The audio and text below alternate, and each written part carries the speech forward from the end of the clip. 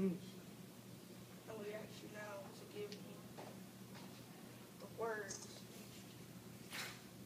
that will come out of my mouth, which are coming out of your mouth. We ask you right now that you will give black male explorers the courage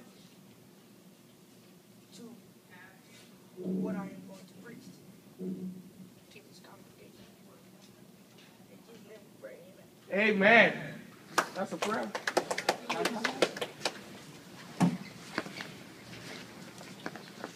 So, what I want to talk about is black male explorers have believed in God. Scripture is coming from John 3:16, an old familiar scripture. John 3:16 says, "For God so loved the world that he gave his only begotten Son. Whosoever believeth in him shall not perish, but have everlasting life." Now, having belief in God, we go back to the scripture, and it clearly says, "For God so loved the world that he gave his only begotten Son." So, my first point is, how many of y'all love to watch boxing? How many of y'all love to watch boxing?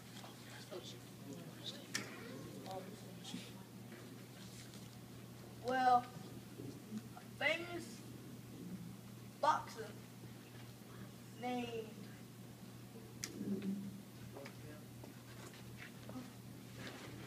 Evander Holyfield, he had John 3:16 on his boxing belt. And he had belief in God. So he had John 3:16 on his belt. And so why can't black male explorers have belief if he had belief though? So I want to encourage everybody today to have belief just like that boxer. And whatever you have to do, you must have belief into it. So now all we got to do is have belief in God that you can do anything through Christ, my Lord and Savior. So it is all because of God that you are here, standing here today, and sitting here right now in this congregation. It is only because of God that you have belief in God and faith, because faith cometh by hearing the word of God. Amen. So it approximately puts together what I'm trying to tell you here is that you must have belief in God that you can do anything what you want to do, like play boxing, football, anything. Anything that you want to do, you must have belief. Does anybody know what I'm talking about? I know what you're talking about. That Lord and Savior, having belief is the key to what you must do to get to success. Like if you want to pass Edwards College. Amen. Like Miss Brooks. Like if you want to graduate from Edwards College, you must have belief and faith that you will succeed. Yes, you do. That's good. Through God, if I want to go to Florida University, I must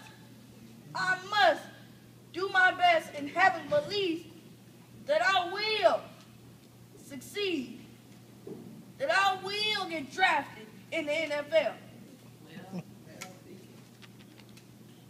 Most of us love the Lord.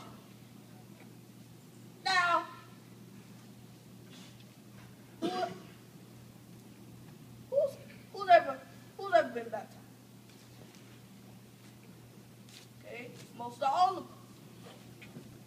Well, I encourage you today, so when the next Sunday comes, which we all know is fourth Sunday, so when the next Sunday comes, I want you to say, I have belief in God. In your mind, I have belief in God. And then when they ask who wants to be baptized, you go up front. And having belief in God is the key to heaven. Not only because He is my master, and then Evander Holyfield is now what I call my inspiration, because he has belief in him. He has belief in himself. He had belief in himself. Belief that he could ever make it through all them challenges. He was knocking everybody out. He had belief that he could become the heavyweight champion of the world. God made that dream possible for him. Right. So the next point I want to talk about is giving up your family or anything for the world. Giving up anything. Like giving up your child. What if you was in the position that God was in? Speak. That God was in, and he died on that ragged blood cross. He bled. He bled and died. So, what if you was in that position? Then you would understand why God died for us in this world. Because if he hadn't died, we would have been still in the world that when Romans were killing everybody. Romans did all that stuff until God came in the picture. They had to get rid of God by killing Jesus. They didn't have to kill him. He ain't do nothing wrong. The high priest charged him with felony. Amen. He ain't do nothing wrong. Why did he have to die? He ain't do nothing wrong. But he chose to die anyway.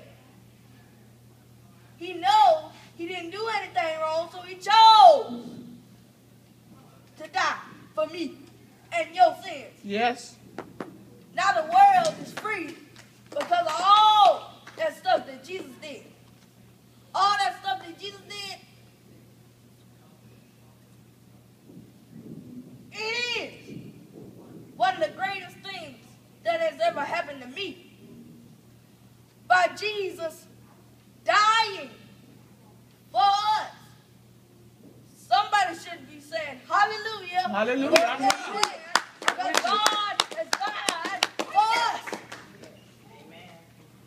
Now,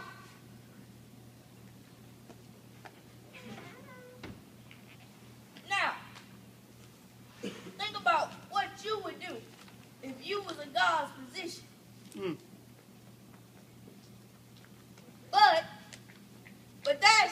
But that's not where the story ends. The Romans thought he was done.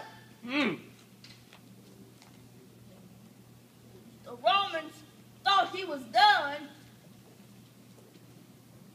and he wasn't done. He rolled his stone away, got up, got out of that tomb, and walked again. Yes, he did. The doctor said I would never walk again. Come on now. And have no way of breathing or no way of living. But then God came in that room. Yes, God. Where I was.